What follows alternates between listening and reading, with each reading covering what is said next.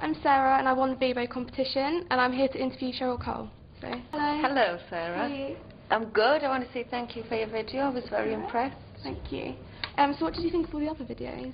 I watched them all actually. I had a good giggle to myself.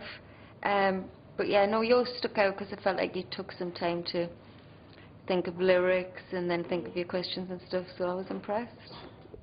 Okay, I'll get on with the questions then. Okay. So what is your earliest childhood memory? My earliest childhood memory would probably be of all the family, all brothers and sisters, because there's 5 of us. I've got 3 brothers, 1 sister, and we used to watch the Chronicles of Narnia. So that is a strong memory of me watching that, maybe around Christmas time. How old are you? God, I must have been, it was before we moved, so I must have been like 4, 5.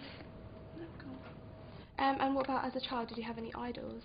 Idols, I get asked this quite often actually, and I wouldn't say I had one person that I particularly idolised. I just loved music and loved theatre and all of that. I didn't really have, no, I wouldn't say I had one person that I idolised.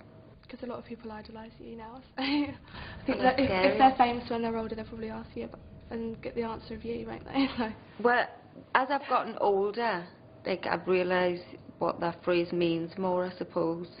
Yeah, it's amazing to be thought of like that. So where did you grow up? You grew up in Newcastle. And what was your first house like? My first house was on a row of houses, small. You come in the front door, you go up the stairs. There was 3 bedrooms upstairs. Little tiny little bathroom. Bunk beds we had. Did you have share rooms? Yeah, because there was 5 of us, and obviously Mum and Dad always have to have their own room. Yeah, and the oldest get their room because they want the privacy a bit more and stuff. So there was always, yeah, 4 of us kicking about, and bunk beds we had. Who did you have to share with? I shared with my little brother, my sister, and my middle brother. So the older brother had a bedroom. We all had bunk bed, bunk bed, bunk bed, bunk bed. Bit crazy, but it's all fun. Yeah. What about sports? Did you play any sports when you were younger? No, I was hopeless. Really? Useless at sport. I hated PE. I used to write myself notes. I probably shouldn't be saying this, but I used to write myself notes from my mum, pretend like I could be excused. You've got to tell people not to do that. Don't do that, that's very bad. Do not take my influence. What's your most embarrassing moment? Oh my God, I was seeing a boy from London for a little while when I was about 16, 15. Probably the worst age for like embarrassing moments to happen to you. I took him to the Newcastle train station for him to come back to London, and as we were saying bye, I like went to give him a kiss goodbye and the door shut on my head. Nice. Not embarrassing at all. Did you get bruised? The door shut. Yeah, I had a bad head, but I didn't care. Me confidence was bruised. I was like waving him goodbye, and that was his last memory of me. My head trapped in the door, and I can still cringe now thinking about it. God. What about a near-death experience? Have you had any? I once nearly choked on some honey in Paris. I saw that on Extra Factor. Yes, and I really thought I was going to die. Like, I thought for those split seconds, I was meant to die in Paris in this chair. This is it. Why did you have to do it? Because you had a sore throat? I had a sore throat and I wasn't feeling very well. And I'd kind of got a bit addicted to eating honey out of a pot. Like, it just become a thing to do. And it was sliding down my throat, but it was closing my windpipe. So it was like nobody could hear because I couldn't make a noise because I was choking. Were you on your own? No, Nicola, Kimberly, the choreographer, they were all chatting amongst themselves, having a laugh, and I was choking to death. Literally could not get even a little bit of air down my throat, so yeah, I thought I was going to die then. And I once choked on half a hula hoop at school. I thought I was a goner, because that was hard. And I thought I might have died up the mountain when I climbed Mount Kilimanjaro. A couple of times I thought, oh, I'm supposed to be one of those. You got quite ill, didn't you? I got quite ill, but there would be times you couldn't breathe properly, or you're facing a cliff front, and you're thinking, if my foot slips here. I think a lot of people admired you for doing that. Scary. Other people. Very scary. What about presents? You obviously probably get quite a lot of presents. Yeah. What about the best and the worst presents? It's probably quite a hard question. That is a hard question. I do. I haven't really got any that stick out as the best present.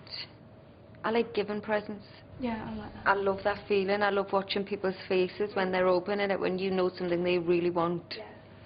I prefer that. If you could change one thing about yourself, what Yes. would it be? There'll be a few, but I'll just stick to one. To not be so nervous. Be a bit more positive. You don't with come things. across as nervous though. Really? Yeah. If it's a big stage in my life, I do. And I allow it. I'm a big worrier. So if I could stop worrying so much, I would change that. Yeah. What would you say has been the most nerve-wracking part of your career? It's all in different stages, been, you know, nerve-wracking. First tour, first time you do anything's really scary. You know, it's new, isn't it? It's a change, and that, so I would say that the Brit Awards is really scary. Any first opening night of a tour is scary. Or when you go back to your hometown. And I would say X Factor has to tip a lot, really. It was so good though. But the performance. scary-wise, so. Yeah, I can imagine. Yeah. Probably a lot of people, you had a lot of things riding on it, didn't you? Yeah. Like, a lot of people counted on you to do well, but you Yeah. did better. Thank you. What's the one thing that's guaranteed to make you laugh, no matter what mood you're in? My nieces and nephews, always guaranteed for a laugh. It's like watching us again when we were kids. Yeah. Yeah, and there's loads of them. Oh. So, yeah. How many are there? 9 now. Really? Mm. Wow. And sometimes I have them all down, so. Oh, that's nice. Yeah. How old are they? What's It's nice for the range? first couple of hours. They range from one newborn, just tiny Really? newborn, 2 weeks old, 3 weeks old now, she, to, I've got a niece 18. That's cool, not my age. Yeah.